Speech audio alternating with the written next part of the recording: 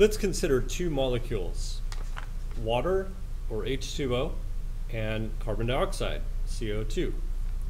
Now, the molecular weight of water is 18 atomic mass units, 16 in oxygen and 2 from the two hydrogens. The molecular weight of carbon dioxide is 44 mu, so we have 12 added from this carbon and 16 times 2 added from the oxygen. So water weighs less than carbon dioxide. However, interestingly, carbon dioxide is a gas while water is a liquid. So it seems counterintuitive. Wouldn't we expect something that's heavier to be more likely to be a liquid and something that's lighter to be more likely to be a gas? Well, let's try to understand why. So the answer to this question comes from understanding the shape and structure and the polarity of these molecules. So let's step back and let's think about each step and analyze each of these molecules. So first we have the structure of the molecule. So water has 2 hydrogens with 1 oxygen, and so its structure looks like this. We have these 2 unshared pairs of electrons here and 2 bonds to the hydrogen. Carbon dioxide, so we have a carbon and we have 2 oxygens. Each carbon has 4 valence electrons. Each oxygen has 6.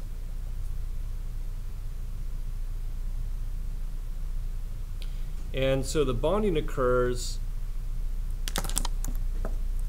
so to get the octets, we have bonding here, here, here, and here. And so if I redraw that, I have double bonds in this structure.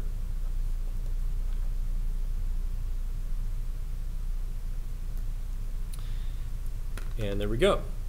I'll just cross this one out and we'll use this structure.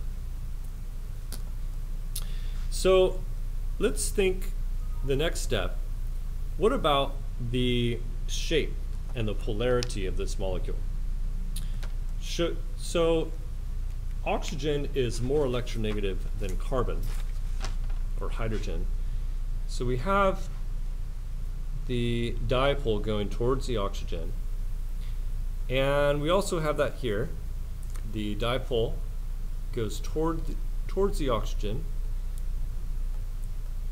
Oxygen is also more electronegative than carbon. And so we do have polar bonds in both of these molecules. However, let's think about the shape. So when we have 2 bonded and 2 lone pairs, that shape is bent.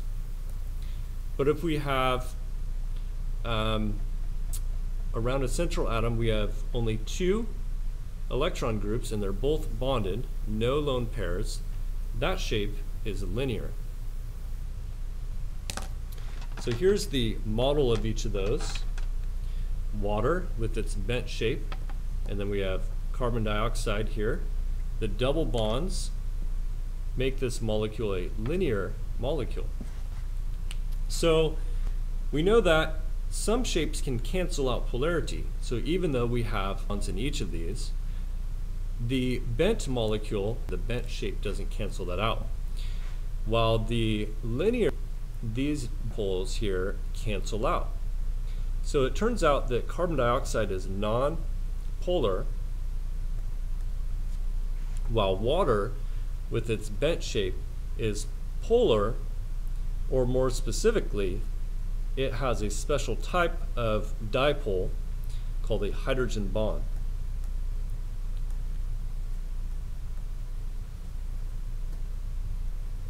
So this one is polar, and I got ahead of myself a little bit here. So we've discussed polarity. The next step is, let's think what type of intermolecular attractions then would happen between these. So water's polarity results in a special type called a hydrogen bond. While nonpolar molecules they can only have the weakest type of attractive force, which is dispersion forces, also called London dispersion forces. So the hydrogen bond is an especially strong dipole that happens when hydrogen is covalently bonded to oxygen, nitrogen, or fluorine. We have with that bond a very small hydrogen bonded with a strongly electronegative element, and so the electron density gets pulled very far towards the oxygen, resulting in a strong positive on the hydrogen and a strong negative on the oxygen.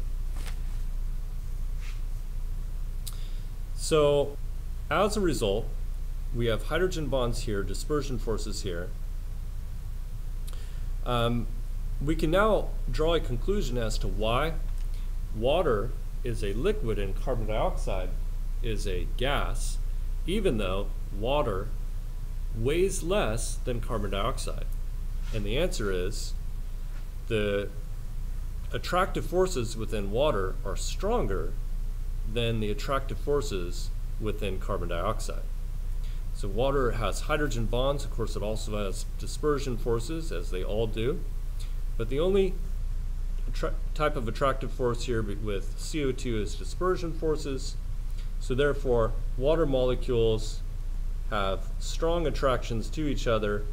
Hydrogen attracts to another oxygen, and so on, holding it in a liquid form, whereas CO2,